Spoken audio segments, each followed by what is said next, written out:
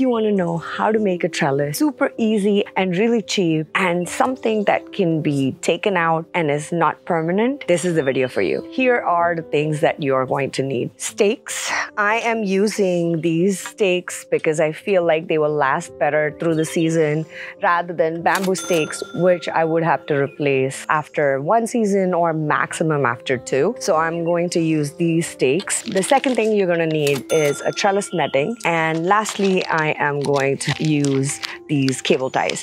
Now, instead of a trellis netting or cable ties, you can also use jute thread, but I feel like that kind of method will take longer. Today, I don't want to spend a lot of time on this task, so I want to do it very quickly and efficiently. And I think this will be the best method. So let's get to it. Yes, you will also need a scissor. I'm doing this in my 2x4 raised bed, so I'm going to use 3 trellises, one at 2 ends of it at the 4 feet raised bed and one in the middle of it. So if you have a longer raised bed, I would suggest doing it at every 2 feet intervals. That would give the most support to the structure and it won't fall off in the middle of the season. The first stake I am attaching at the end.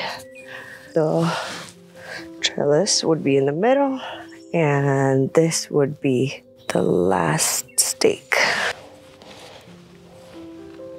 Trellis netting is 5 feet by 30 feet. I'm going to see how much I need. I'm not going to need a lot, so just about that much. I'm going to cut at the end of this.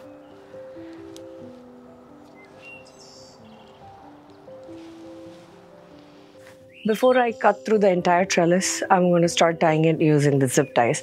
Now, I never knew this about the zip ties, but if you're doing zip ties for the first time, there's a shiny surface and there's a serrated surface that is bumpy. The shiny surface needs to be on the outside, and that will help the zip tie lock. If you put the serrated surface outside, and this is the serrated or the bumpy surface, it will just keep going through it. So remember, the shiny surface needs to be outside.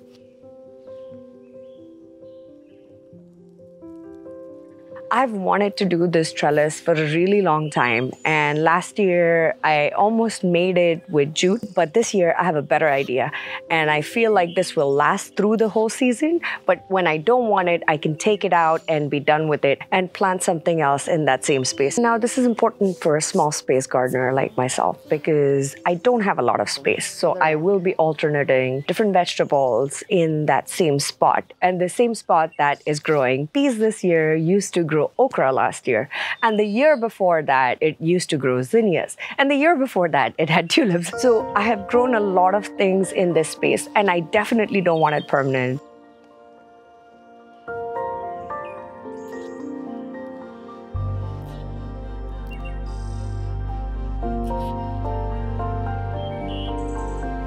Now I'm going to cut the rest of it from this side.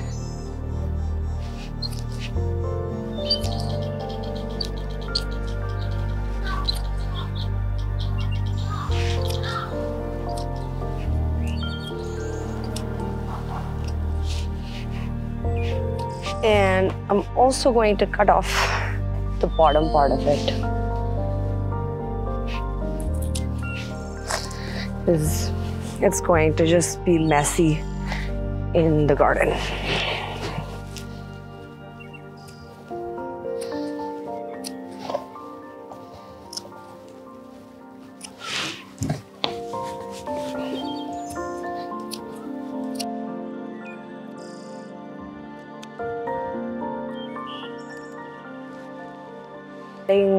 A little bit of support in the middle.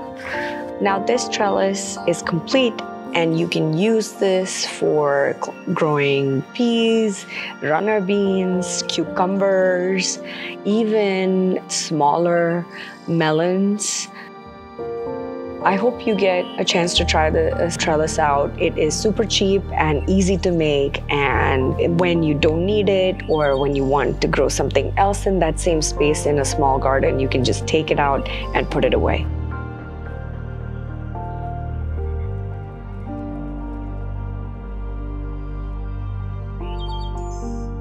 And if you want to know how to plan a garden from scratch, check out this video right here, which has my 6-step plan to start your own garden.